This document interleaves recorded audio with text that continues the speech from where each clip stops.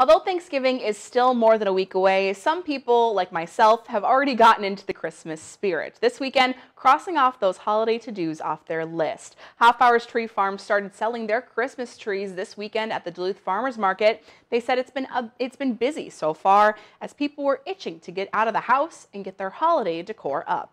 It's been a great feeling. It's been overwhelmingly busy. I think families are just looking for an event and to get out of the house.